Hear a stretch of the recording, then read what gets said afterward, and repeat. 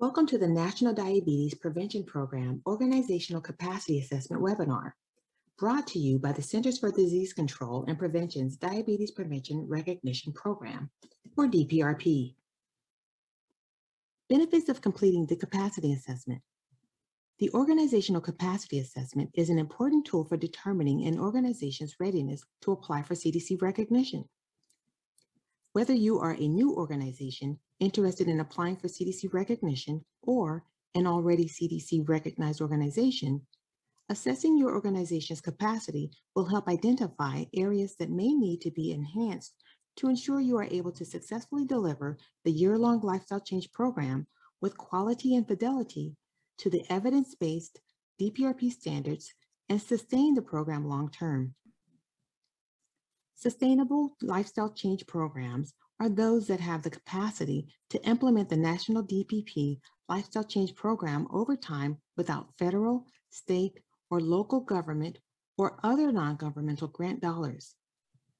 Completion of the Organizational Capacity Assessment is required for organizations participating as subsidiaries in umbrella arrangements. How to use the assessment. The assessment is designed as a series of questions that are grouped by topic. As you read each question, you will check the box that corresponds to your answer. Yes, no, unsure, or NA for non-applicable. Potential organizations are instructed to total the number of yes, no, unsure, and NA responses at the bottom of the questionnaire. If the total number of no and unsure responses outnumber the yes responses, the organization should wait before applying for CDC recognition. However, organizations should work on all areas without a yes, since all are important for successfully delivering the program. Because many of you represent organizations that are already recognized, we would ask you to see these as areas that require some attention. Let's talk through the questions. DPRP Standards. The first question on the assessment simply asks if your organization's staff has read the DPRP Standards and operating procedures. The DPRP Standards is the single most important document that any organization seeking or maintaining CDC recognition should be familiar with. Everything an organization needs to know about the National DPP Lifestyle Change Program and what it takes to become fully recognized is found in the standards. The standards provide detailed guidance on assessing organizational capacity, applying to the program, addressing curriculum and staffing requirements, collecting and submitting data, understanding the recognition process, and accessing technical assistance. Leadership and staff support. Does your organization's leadership, as well as the program coordinator, lifestyle coaches, and data preparer or manager, support your CDC recognition in your efforts to deliver the program? If you are applying for CDC recognition, do you have appropriate staff in place, such as a program coordinator, trained lifestyle coaches, and data preparer, per the criteria outlined in the DPRP standards? Staff. Staffing requirements and responsibilities are listed in the appendix of the DPRP standards. The capacity assessment explores if your organization has hired or plans to hire a program coordinator, lifestyle coaches, and a data preparer with the knowledge, skills, and abilities listed in the guidance document in the appendix of the DPRP standards, entitled Staffing Guidelines, Roles and Responsibilities, and Sample Position Descriptions. Program coordinators should supervise daily operations of the Lifestyle Change Program and should provide guidance and support for the lifestyle coaches. All lifestyle coaches must be trained to the specific curriculum being used by the recognized organization before offering the first class. The recommended length of formal training for new lifestyle coaches is at least 12 hours or 2 days. Formal training is defined as training conducted by one of the 4 following entities: a training entity that has a memorandum of understanding with CDC and is listed on the CDC website, a private organization with a national network of program sites, a CDC-recognized virtual organization with national reach, or a master trainer who has completed at least 12 hours of formal training as a lifestyle coach, has successfully offered the National DPP Lifestyle Change Program for at least 1 year, and has completed a master trainer program offered by a training entity listed on the National DPP Customer Service Center. Staff training. It is required in the DPRP standards that lifestyle coaches receive minimally 12 hours of training on the use of a CDC-approved curriculum for teaching the year-long National DPP Lifestyle Change Program. All lifestyle coaches and program coordinators must complete at least 2 hours of advanced coach training each year from an approved training entity to build on the foundational skills necessary for helping participants make effective lifestyle change. It's also highly recommended that program coordinators receive training on data collection and interpretation of participants' outcomes to effectively monitor their progress toward meeting program goals. CDC does offer sponsored webinar trainings on specialized topics such as program delivery and data submission. Organizations should have appropriate staff view these webinars, which are housed on the National DPP's Customer Service Center webpage. These trainings are updated with each new revision of the DPRP standards every 3 years. Staff training continued. Organizations are responsible for providing training to comply with Federal Health Insurance Portability and Accountability Act, or HIPAA, state and/or local laws governing the protection of personally identifiable information, or PII data, as CDC does not permit the transmission of PII. All lifestyle coaches and program coordinators should receive additional training each time CDC receives the DPRP standards, and CDC will offer such training at no cost to organizations. DPRP evaluation data collection and submission.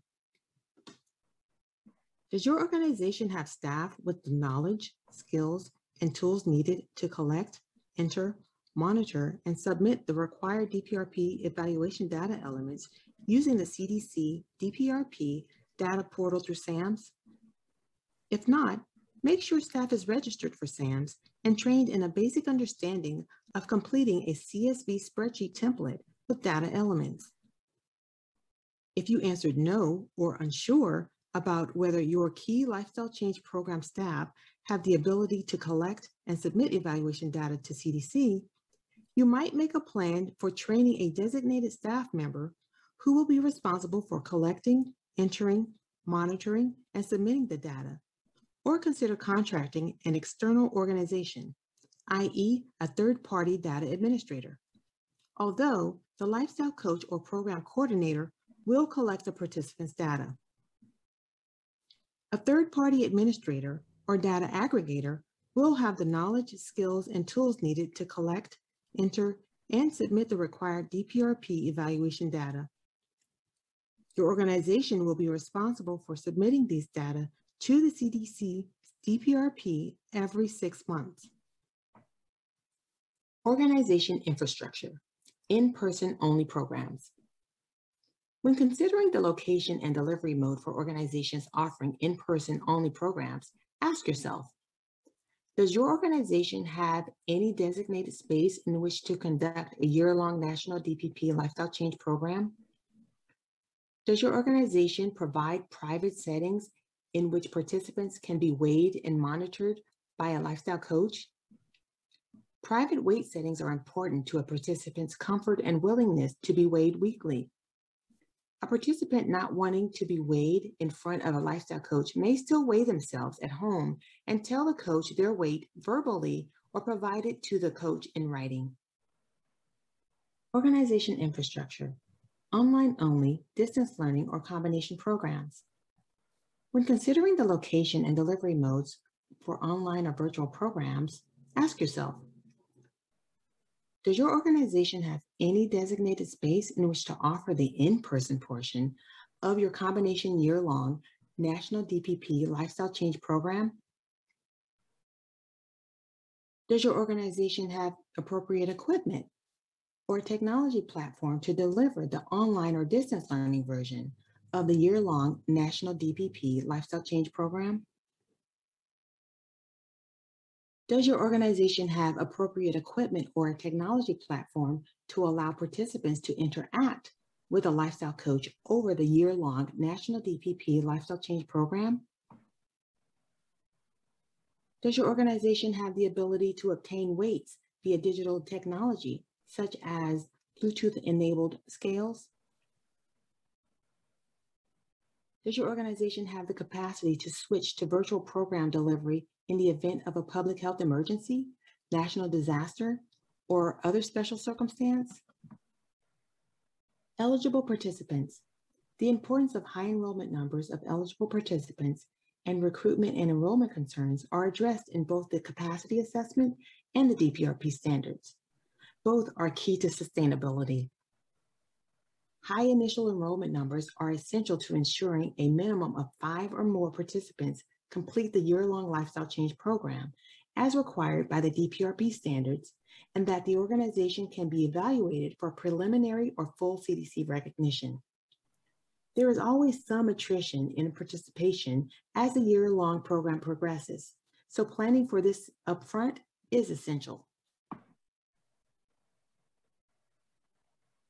Recruitment and enrollment. When considering program recruitment and enrollment, does your organization have the ability to recruit and enroll a sufficient number of eligible participants? Does your organization have the capacity to offer at least one class, starting with a minimum of 10 to 15 participants and ending in 5 or more participants every 12 months? Has your organization made connections with healthcare providers, insurers, or employee wellness programs to help ensure referrals to your program? If you answered no or unsure to any of the above, consider partnering with other CDC-recognized organizations or joining an umbrella arrangement. Sustainability. Do you have a sustainability plan for your program? If so, does it include becoming an MDPP supplier, working with private insurers or employers? Tools and resources. There are many resources available to help with program sustainability. Examples of such resources are listed within the capacity assessment and include resources for recruiting participants, healthcare professionals, pharmacists, employers and insurers, encouraging participant retention, marketing to recruit and retain participants, and more. There are additional resources on umbrella arrangements available on the National DPP Coverage Toolkit website. Thank you. This concludes the Organizational Capacity Assessment webinar. Please visit the National DPP Customer Service Center at nationaldpp.csc.cdc.gov for more resources and to submit any questions that you may have. Thank you for joining with us to prevent type 2 diabetes in the U.S.